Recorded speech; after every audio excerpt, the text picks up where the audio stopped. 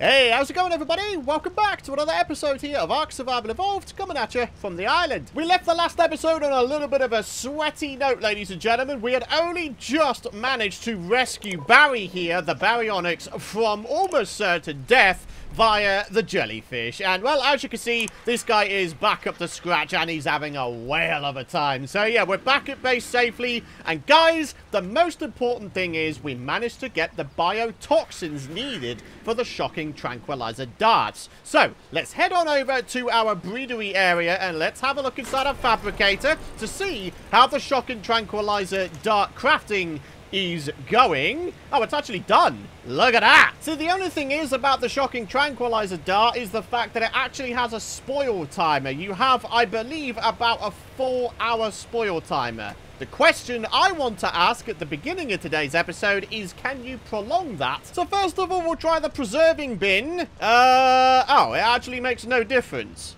Well, that's interesting. All right, well, how about a refrigerator? Can we even put it in there? Yes, we can. Oh, it works.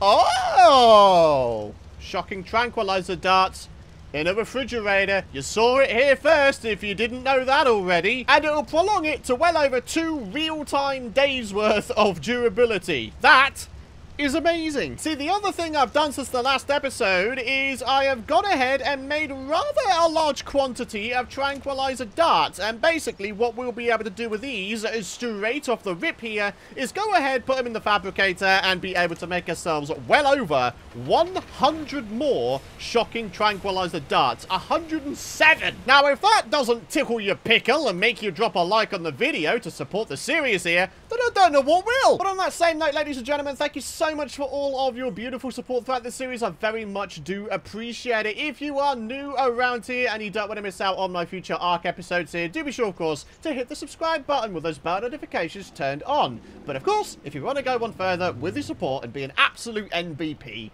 use code Python when ordering any Sneak Energy drinks or to get 5% off any of my Apex gaming PCs. Also, since the last episode, I've got myself a whole bunch more fertilizer. As you can see, my little dung beetle is doing the job very, very nicely. Can we put another one in there? Ah, darn it. You actually can't over-encumber a dung beetle. As you can see, 10.5. To put this in would bring it up to 12, and I can't do that, even though it's only a 0.3 over the maximum amount of weight. So that's something to bear in mind. When you get a dung beetle, prioritize nothing but increasing its weight. So I've done the calculations, and the magic number we are looking for is 42 loads of fertilizer, okay? If we get 42 loads of fertilizer, that will allow us to put a piece of fertilizer in every single crop in our greenhouse here. Since the last episode, I've done another pass at putting a whole bunch of medium animal feces in here, so that should keep us going over for a little while. And all the while, we're getting ourselves a bunch of fertilizer as well. So yeah, it's all coming together very, very nicely, my friends. And yeah, this is actually a tactic I learned from the ARK Wiki. You could simply put a dung beetle on wander in a wooden cage, and that will contain it, allow it to wander, and as a result, be able to create a whole bunch of fertilizer pretty darn quick like. So yeah, this is awesome. So while we're waiting for the Shocking Tranquiliser Darts to be crafted up, we do of course have the comment of the day from the last episode to do, since we kind of ended that episode on a little bit of a sweaty note, you know what I'm saying.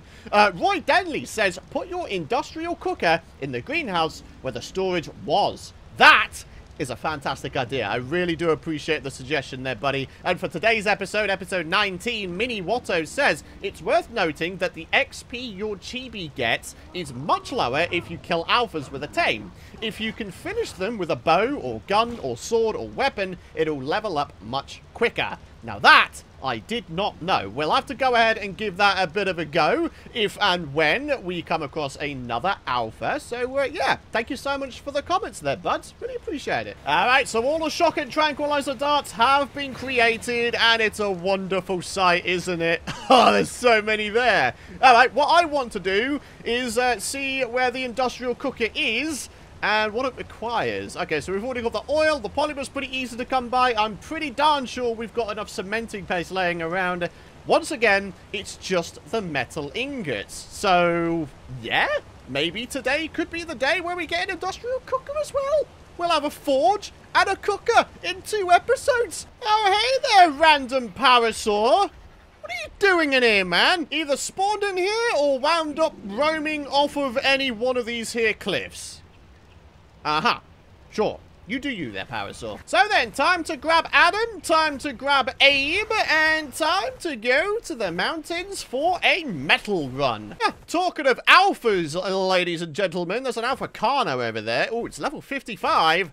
Could be a worthy adversary indeed, my friendos. I mean, mostly in terms of its health pool. It is going to take a fair while to kill that guy. And somehow, we'll have to visually determine whether or not it's close to death if we are wanting to try out that chibi XP thing that you guys were talking about. So yeah, there we go, my friends. Pretty much one full stamina bar's worth of stamina used. And here we are. We are now at the tech cave entrance. So, let's get ourselves some metal. And yeah, get wrecked. I'm actually not that interested in the obsidian, so we'll just go and get rid of that. Yeah, all right.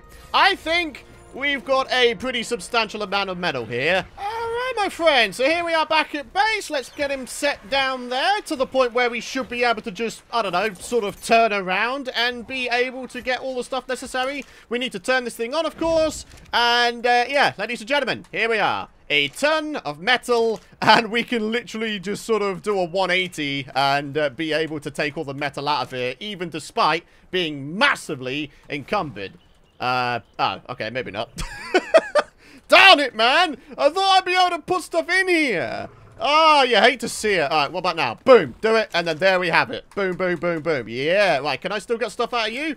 Kind of. 1, 2, 3, 4, and then turn around, and 1, 2, 3, 4. Ha-ha! Is it just me who's noticing that this thing doesn't make a single sound? I mean, it makes a bit of a sound when you turn it on, but that's it. It doesn't make any other sound aside from that.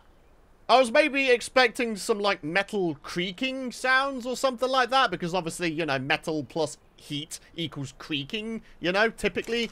But, yeah, there's just sort of nothing. Bit underwhelming, really, isn't it? So then, what do you guys think, eh? In the meantime, while we're waiting for the metal to smelt up, maybe we go for another underwater adventure, huh? A lot of you guys were leaving some hints and tips in the comments area of the last episode regarding defeating the Nidria, the very annoying jellyfish dudes, and for the most part, it just involves using a crossbow, because the crossbow's super effective against them. Now, also, according to you guys, the Basilosaur, which is an underwater giant tame, is actually immune to the Nidaria's shocking attacks. So, it could be worthwhile us going ahead and seeing if we can tame one. I think that would be a lovely idea. And, well, it'll be another tame to add to our little arsenal of tames, eh? The only thing is, though, as far as I can remember, the Basilosaur spawns very, very far underwater.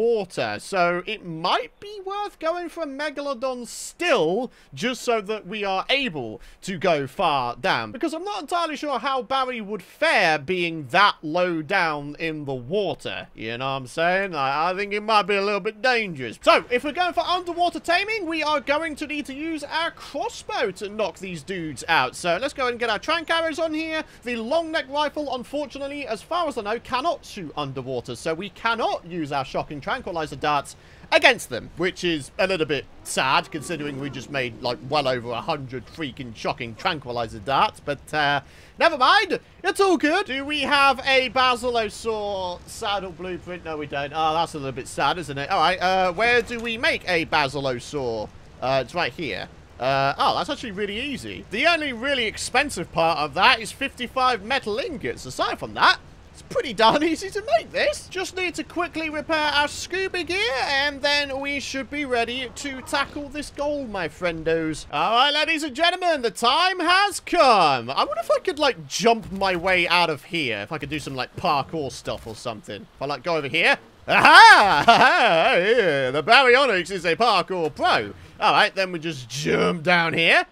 Hey! All right, my friends. We're back underwater, and I'm hoping that we're not going to die horrifically. Oh, there they are, those pesky, evil little jellyfish.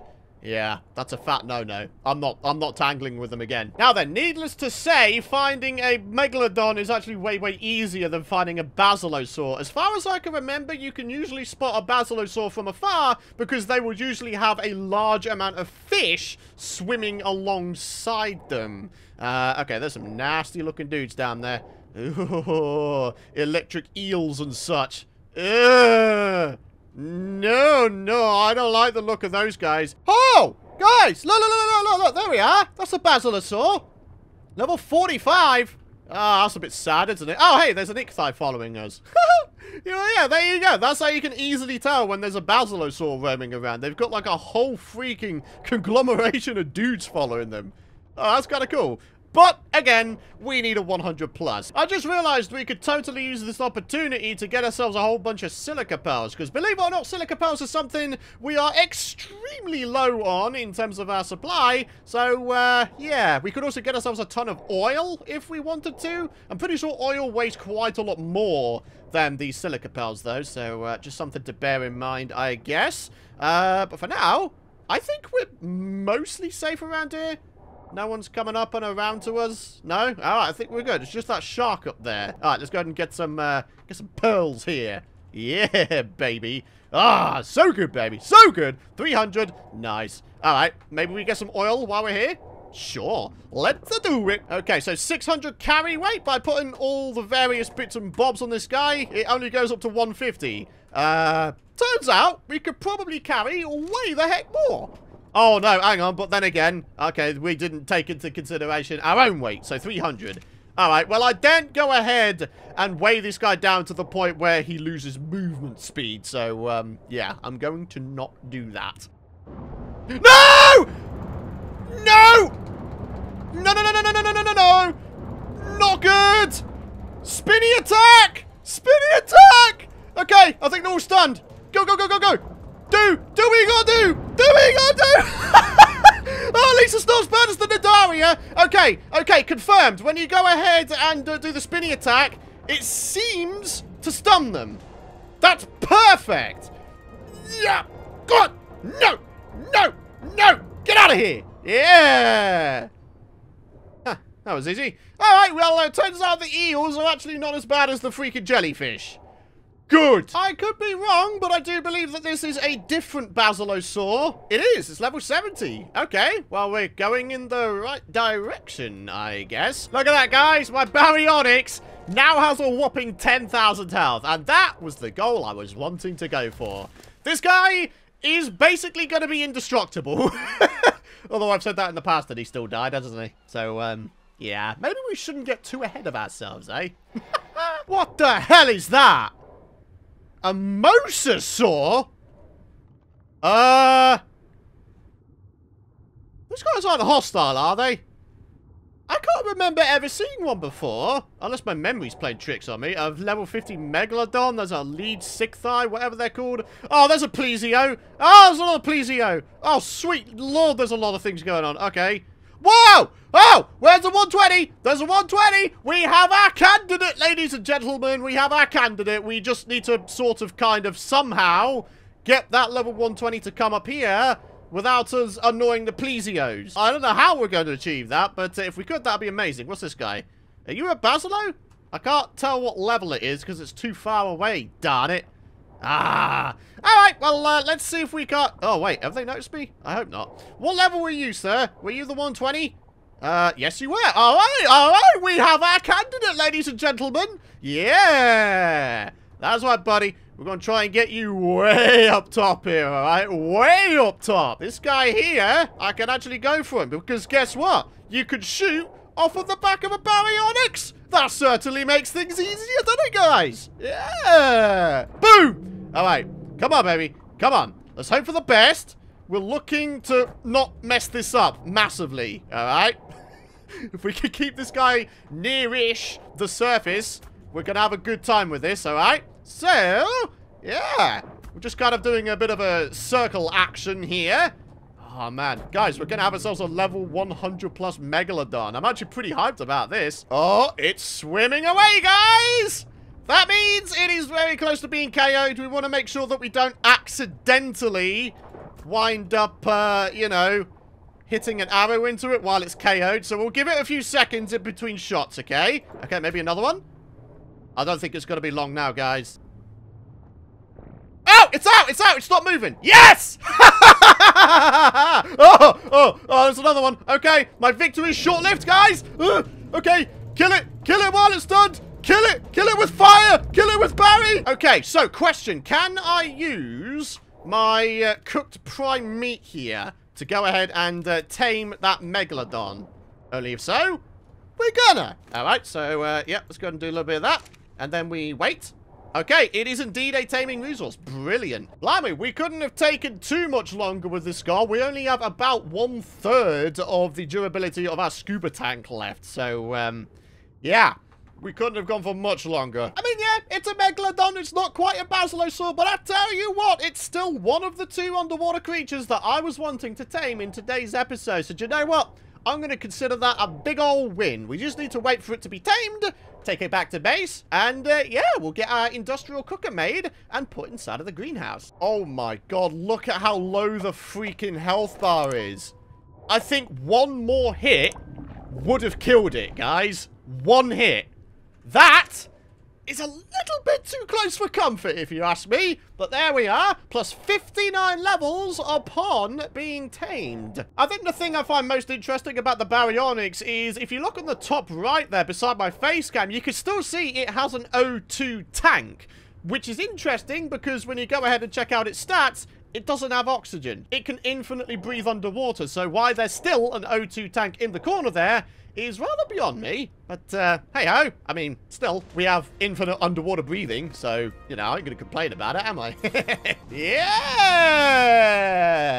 Melvin the Megalodon. Yeah, level 179. And it's gonna have a decent armor-valued freaking saddle. 64 armor value. Hey, it's pretty decent. All right, so here we are, guys. We finally have a shark. Ah, brill. Where's my, oh, it's actually way slower than my megalodon. Interesting. Hey, little tortoise.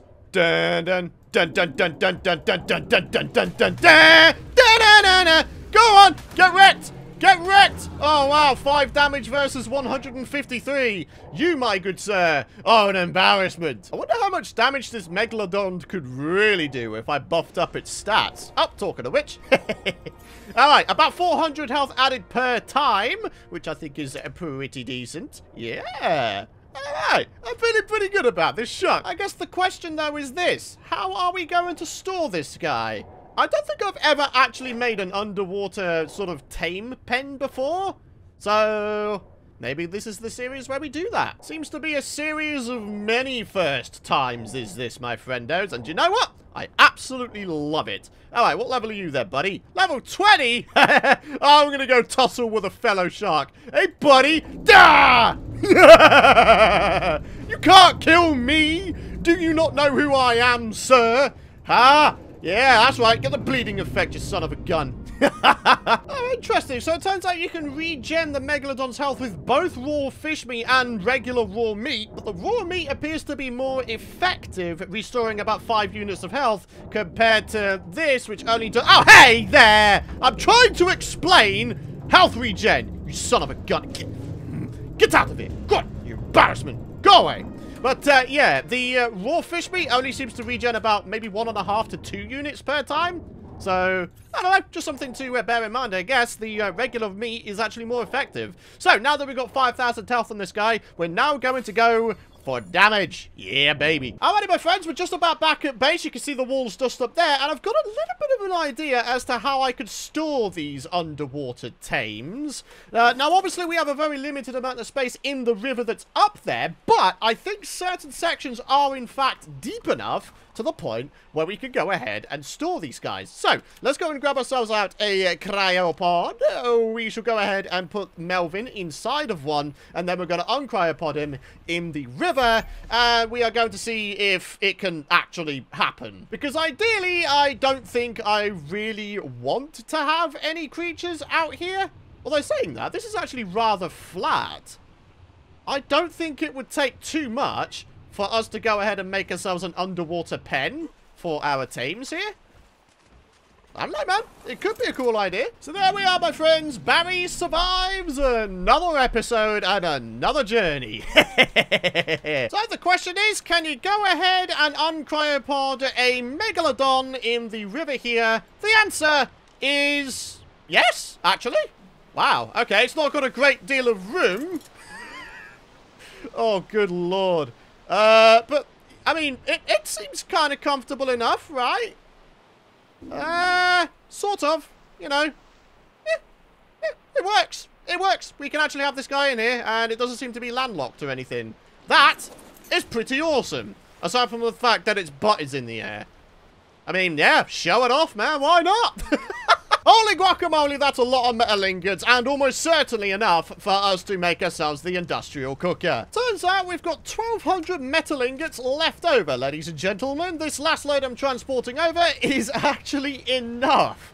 Wow, that might just be the highest amount of spare metal I think I've ever had, my friendos.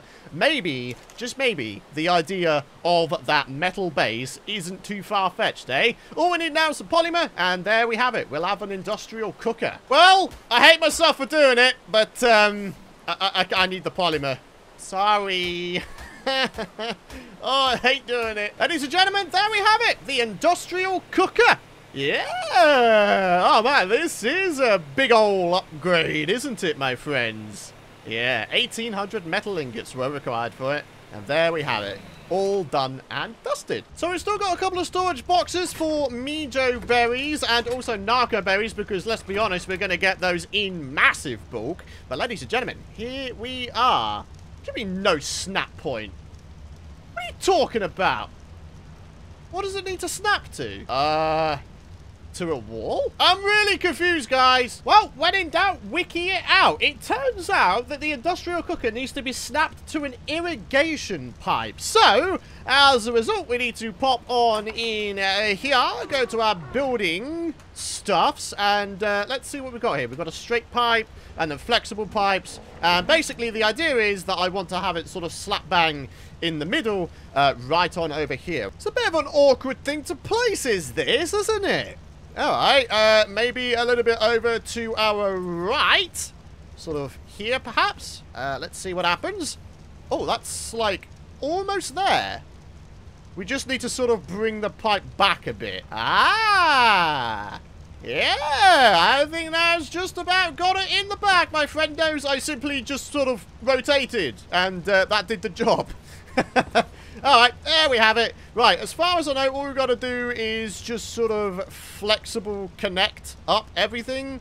I mean, I think that'll do it. I mean, boom, a little bit of that. And then we'll need a little bit sort of here. And this is now irrigated. Okay, brilliant. So, as you can see, put various foods in this to cook advanced consumables. Cooks super fast. Hey. Awesome. So there we have it, my friends. Our slightly overhauled greenhouse. We have ourselves our industrial cooker, and I've got myself a spare box here because I figured, you know what? We've got wood here. We might as well make the most of it, right? So there we have it. Wood storage. Fantastic. All right, ladies and gentlemen, on that note, it is time to end the episode. Thank you very much for watching. If you guys have enjoyed today's episode, and of course you're excited to see more, do be sure, of course, to drop a like if you haven't already. Hit the subscribe button and don't forget to ding that bell if you don't want to miss out on my future content. But for now, thanks for watching. Have a fantastic rest of your day, and I'll see you guys in the next episode. Bye-bye.